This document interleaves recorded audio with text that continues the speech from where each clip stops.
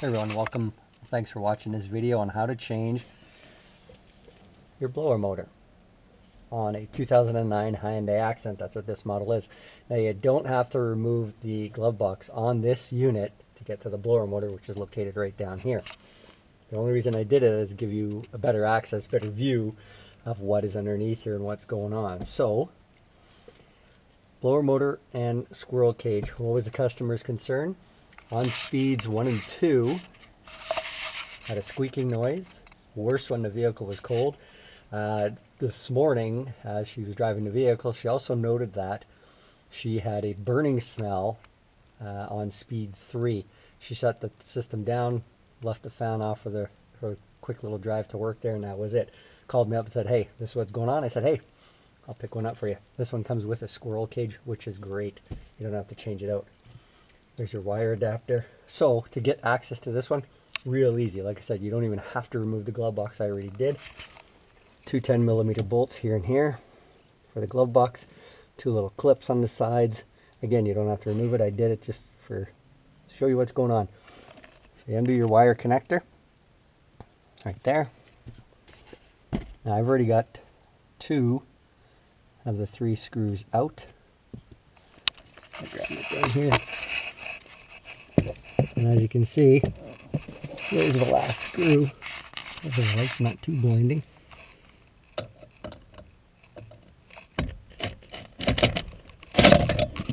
Wait a second. I'm in a bit of an awkward position here. I'm going to just put the camera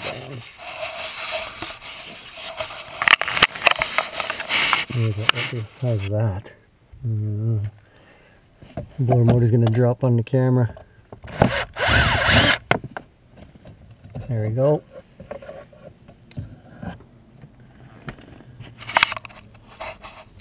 That's where the blower motor mounts into. Obviously you can see that there. I'll take a quick look up in there as well, but now I'll take a look at this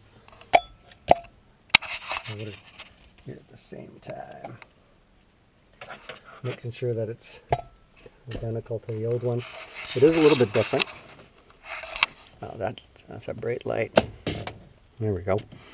You can see a couple of little differences to it. This one has the flexible air intake here. This one here is just molded right in.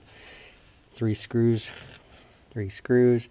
Now this has got the wire coming out. This is factory. This one does not, but this just plugs in right there. It goes right back into place. Let's take a quick look underneath here. Just make sure that there's no debris, no leaves, anything like that stuck inside here. Put your hand up inside. Nothing. I'm going to show you a couple other things here while we're right here as well. If you have no fan speeds, if you lose speeds 1, 2, and 3, it's because of this unit right there. That's your blower motor resistor. If you have 1, 2, and 3 that are not working, 4 is direct to the motor. It bypasses the blower motor resistor. Also, another thing on this vehicle, it has a cabin air filter. There's a clip. There's a clip.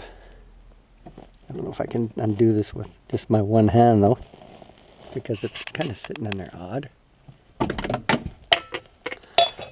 And look at that.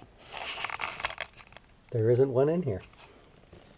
Well, that could be a reason why. I would recommend having a cabin filter. Just get some light this way in here. I'd recommend having a cabin filter in there. Why? Because there's your hand. Everything falls into the blower motor. So let's put this baby back in. And drop the light back here. I don't have my small little light, but this one will have to do. So no big deal, right? I'll just move a few things around here. Sorry about the noise on the camera. Hopefully that works. Really, this is like a 10 to 15 minute job, if that. You don't need any special tools. Just taking your time getting her done, right?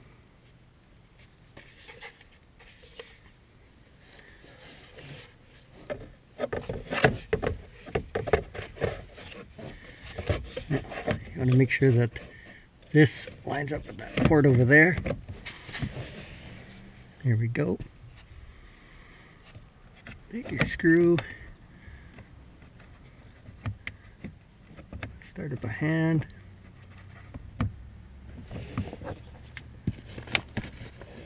Just grab your drill here. A little bit of an awkward spot, but not too bad.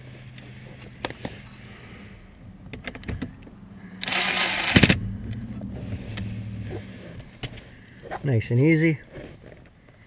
There we go. Really does not take a lot of time for this blower motor to be installed. You can do this on your own. And I picked up this motor. It was about 60 bucks right from our local parts store. I surely don't want to know what the dealership would be charging for something like this, because this thing would probably be 130 to 150 bucks, I'm thinking anyway.